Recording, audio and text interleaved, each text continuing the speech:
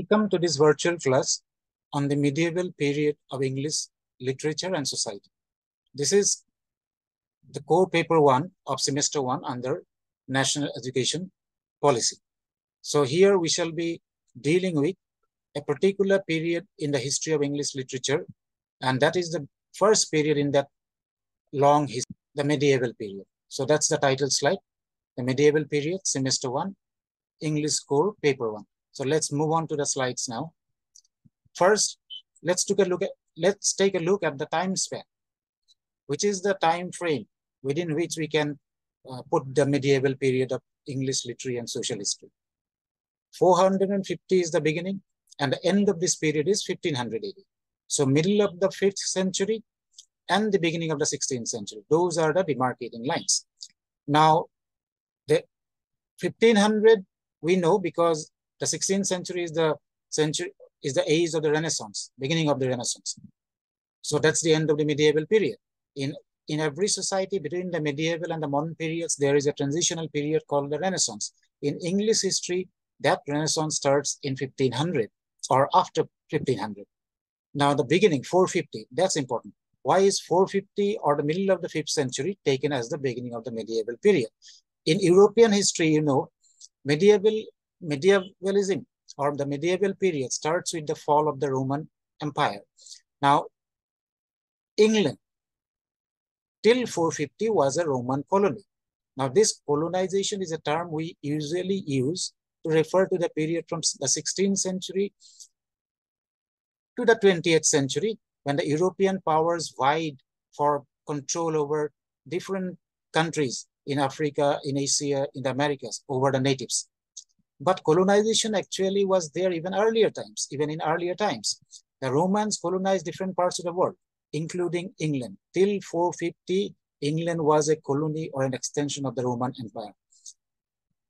By about 410, the Romans actually departed, making way for these three Germanic tribes, Angles, Saxons, and Jutes, to establish their rule in England. So that is the beginning of the medieval period, the coming of the Angles, Saxons, and Jutes, and departure of the Romans. Now, what was there before 450? Surely it was not a vacuum. So before 450, the people we know about are called the Celts or the Celtic people. So this island, which we call England, was inhabited by the Celtic people from prehistoric times, actually. The historical period of the English nation starts with the coming of Julius Caesar. Now, the Celts inhabited this island, and in 43 AD, Celtic England was conquered by the Romans, led by Claudius. Now, even before Claudius conquered England and established a colony there, the Romans had defeated the people of this island even before, under the leadership of Julius Caesar. But Julius Caesar did not establish a colony. He went back. The colony actually started in 43 AD. So Celtic people were now defeated, vanquished, and they were actually pushed to the edges of the country in Wales, in Scotland, in Ireland. And descendants of these Celtic people are still there in these parts of the United Kingdom. In 410, because mainly of two reasons, the attacks of the Angles, Saxons, and Jutes and other tribes relentlessly continued on England. At the same time, there were trouble, civil strife, political turmoil in Rome. So the Romans decided it best to decolonize the island and leave in 410. So after that, slowly the Angles, Saxons, and Jutes consolidated their control. And by 450, they were surely in power. They were the rulers of England. Now, this medieval period from 450 to 1500 has been split into two parts, actually. From 450 to 1066 is called the Old English or Anglo-Saxon period. That Anglo-Saxon, of course, comes from the Angles, Saxons, and Jutes. Even now, we call the English people the Anglo-Saxons. Now, Old English is the the English language of that phase of time. Old English. It is a Germanic language because their speakers of this language are of German descent, the Angles, Saxons, and Jutes. Now, 1066 begins another period within the medieval period. Of course, it is called the Middle English or Anglo-Norman. So the English language now comes into contact with the language of a different language, Norman language, Norman French language, and evolves into, by the mutual influences of the two languages, a new kind of language evolves, which is called the Middle English, very much influenced by Norman French vocabulary and pronunciation. And this period is also called Anglo-Norman because the Angles now blend with the Normans. England is now ruled by a group of people called the Normans, and the Anglo-Saxons are no longer the rulers. They are the ruled. Now, this happened, or this conquest of England by the Normans, which we'll discuss in the next slide, happens in 1066.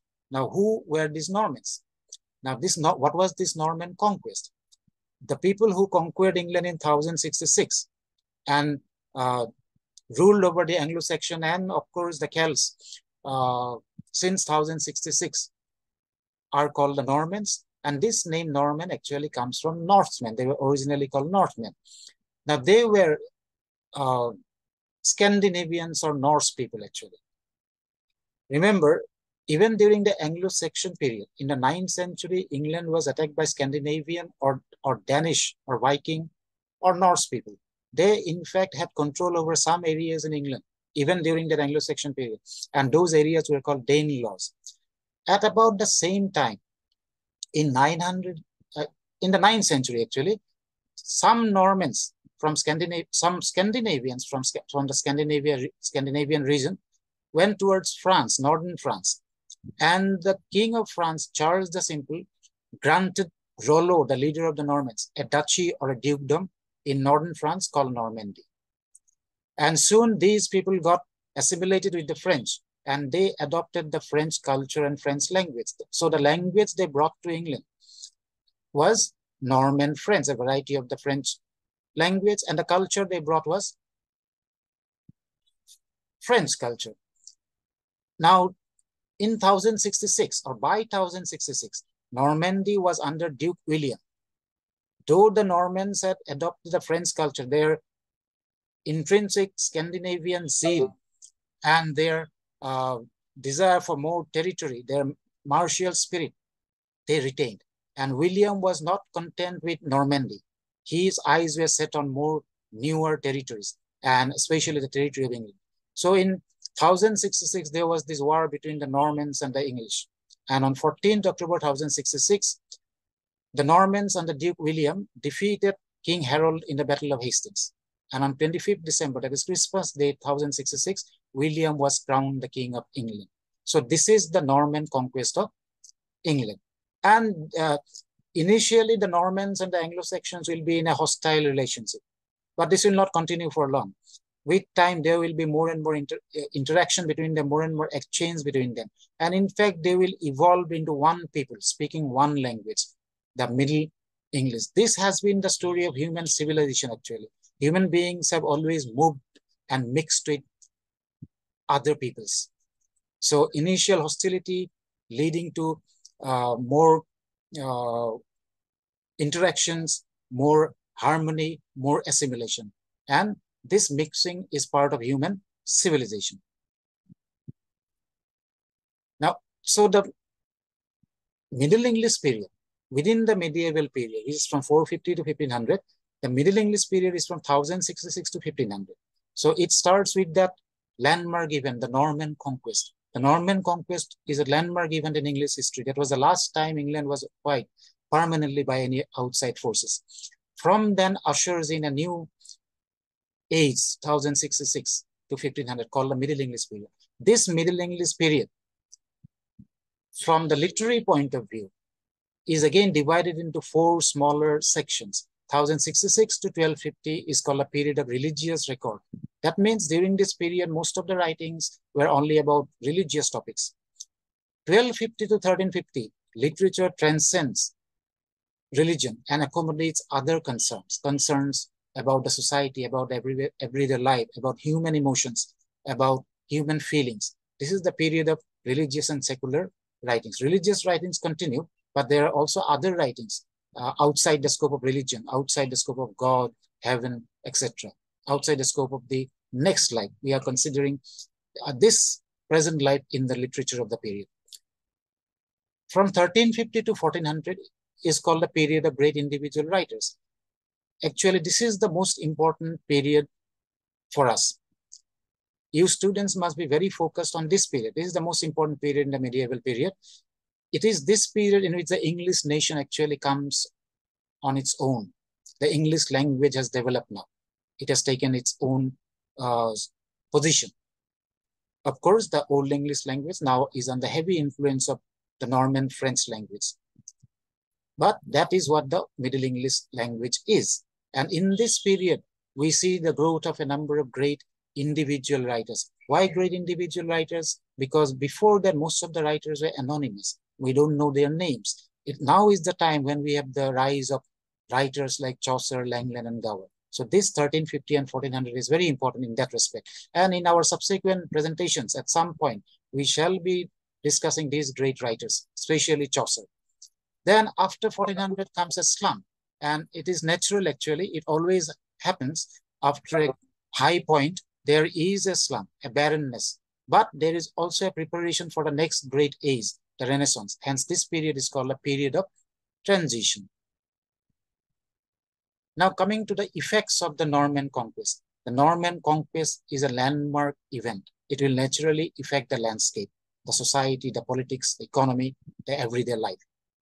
The first important impact of the Norman conquest is political unity. The England now becomes strongly united. The different centers of power during the Anglo-Saxon period that we witnessed is a thing of the past now. Under William the Conqueror, England achieves political stability and political unity.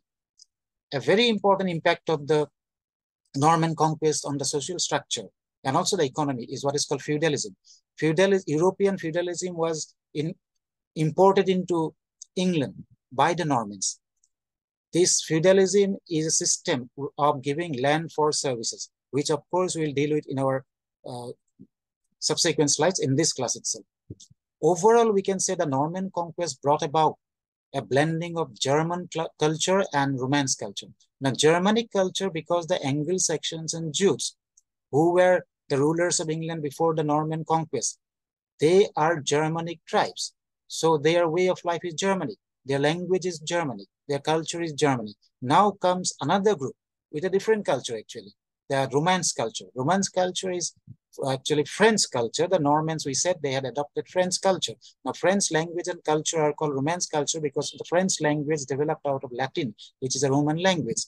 So now, after 1066, you will see initially they are hostile, the Germanic and the Romance groups, but with time, naturally, it is human to actually mingle, to intermarry, to harmonize, and to develop a syncretic society. So the Germanic culture blends with the Romance culture. This is the great influence of the Norman conquest. This Norman conquest, again, as we already said, led to the growth of the Middle English language. The old Anglo-Saxon language was heavily influenced by vocabulary, grammar, pronunciation of the French language. Also very important, as a result of the Norman conquest, new literary devices and forms, many of them were imported from the Romance culture, Romance literature. Most importantly, the highlights are the importation of, first of all, rhyme. Rhyme, you know, what is the repetition of the sounds at the end of two words. This rhyme was imported into English poetry after the Norman conquest. Before that, the Anglo-Saxons had a different sound patterning called alliteration, the repetition of consonant sounds at the beginning of a stressed syllable. So now rhyme replaces alliteration, a big impact on literature. Then there are new literary genres coming in, most significantly the Romance. The Romance is a narrative form which narrates the adventures of a knight. And the knight, who is a soldier on horseback, has a very important role to play under this feudal society. The romances depict knightly ideals, the codes of conduct of the knight. And this codes of conduct of the knight is called chivalry, a new literary and social concept which comes into English society. The word chivalry comes from the French word chevalier, which means knight. So chivalry refers to knightly codes of conduct. And another literary concept that comes into English literature post the Norman conquest is courtly love, a kind of spiritual love between the knight and a lady. And for the sake of his love, the knight takes part in a number of adventures. He has to face a number of tests and trials. So those are the subject matters of romances and are also other medieval forms of literature. These are some of the most important impacts of the Norman conquest encapsulated in a single slide for you. Now coming to feudalism. Now feudalism, we said, is one of the important impacts of the Norman conquest. It is a system imported into England by the Normans. What is this system? It is a system of giving land for services. It is a hierarchical society. It issues for a hierarchical society. Now, in this hierarchical society, knights play a very important role.